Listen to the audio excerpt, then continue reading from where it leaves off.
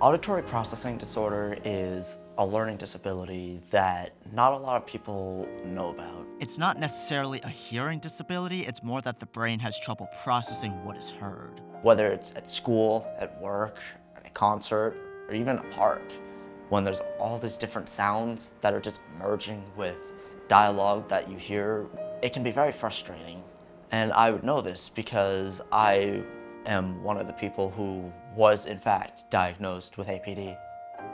I was first diagnosed with it at the age of 7. My teachers, they approached my parents and they noticed that I was having trouble paying attention and comprehending what they were saying. So my parents got me tested for APD by an audiologist who I got in touch with many years later to discuss what the experience was like, as well as providing more insight on APD as a whole. The teacher's like, oh, he just can't focus on me. He's always like this, he's always looking around.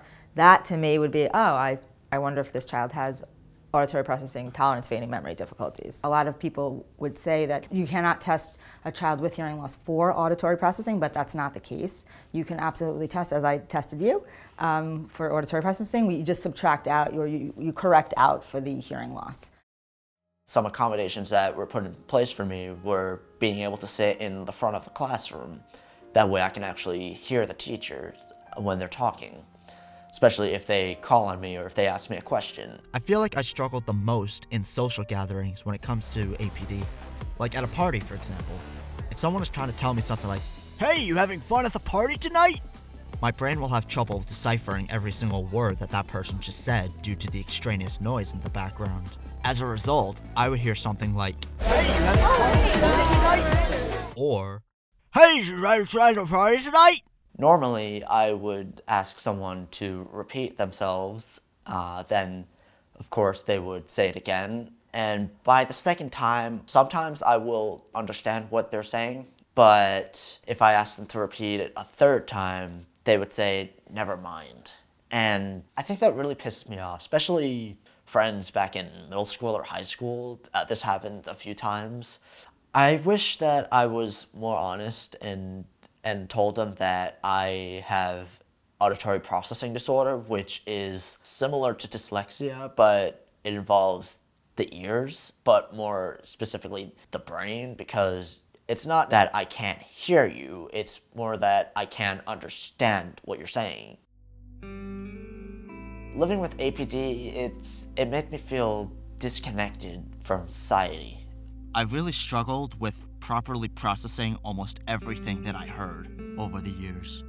And what makes it even tougher is that I was born with hearing loss in both ears, which is why I wear 2 hearing aids. There will be times where I don't hear someone, when I also don't understand someone. However, when I wear my hearing aids, there are times where I do hear them, but I just don't know what they're saying. Especially if there are times when they are mumbling, or if they're talking too fast, or saying multiple things at once. It's very hard to follow. Usually I try to be as close as possible to them, so that way my ears and my brain can both work in tandem to decipher every word that is being said.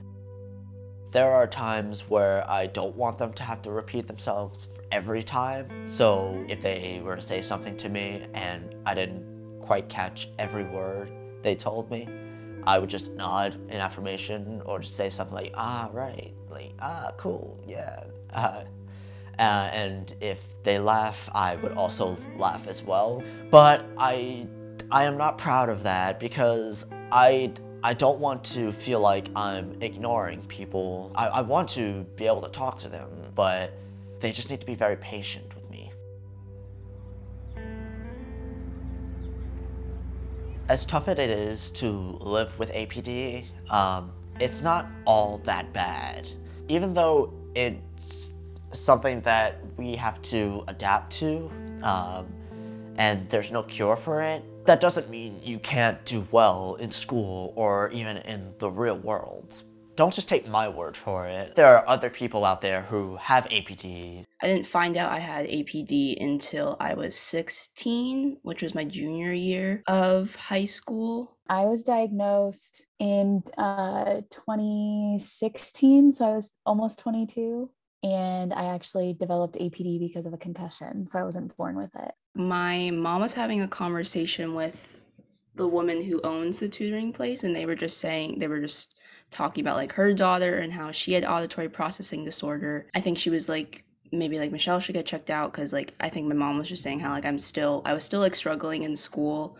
Like it just took me like so much longer to read in comparison to other people. Started getting worried because of the severity of my concussion. The doctor had said that like there were areas of my brain that had gotten impacted that a lot of medical testing that we have currently isn't even able to see. And so he basically was just like, there may be things you find over the next several years that just don't work like they used to. And as like an 18-year-old, that was absolutely terrifying. Even though I got the hearing aid and I went to like speech therapy up until 3rd grade, and I had tutors from elementary school up till high school, I especially noticed in high school, like sophomore year, because that's when I started taking like AP classes and stuff. My tactic was to just memorize things and like repeat it. That the schoolwork was getting so much harder. It was harder to do that. When I started not being able to like hear people, I went and got like a normal audiogram done, and everything was normal.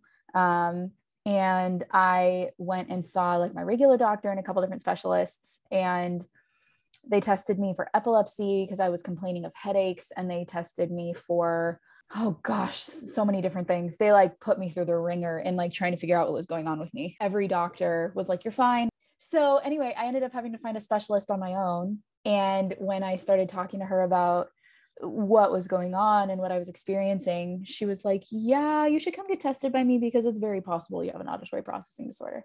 I just hate too how they like call it a learning disability, because I feel like that like makes it like a negative connotation, like not just APD, but I feel like any learning disability, because I feel like that freaked me out too, because I was like, oh my god, like people are gonna think I'm stupid or whatever. As someone who has lived with APDs since the age of 7, I am still happy.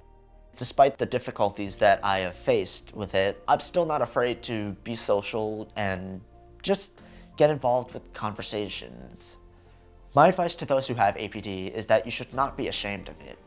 You should learn to embrace it and advocate for yourself. Honestly, I'm like so happy I found out I had APD. I feel like there was like that missing piece, like I knew something was like off or just like something was just like wrong, but I feel like once I learned to accept it, I became like more like optimistic, and I feel like I just use APD as like a tool, if anything, to just try to be more patient with myself. The biggest thing would be like, don't be afraid.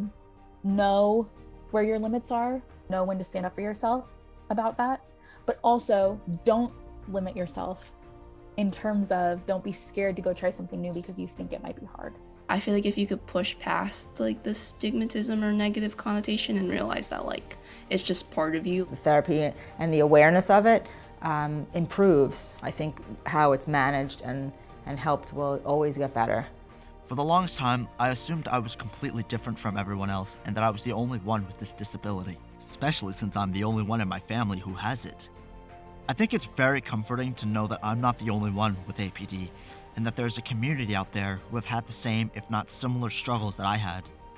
If you are someone who has APD, know that you are not alone, and it is not impossible to succeed as long as you don't make it seem that way. It's just a matter of speaking up and working hard to stay connected to what goes on around you.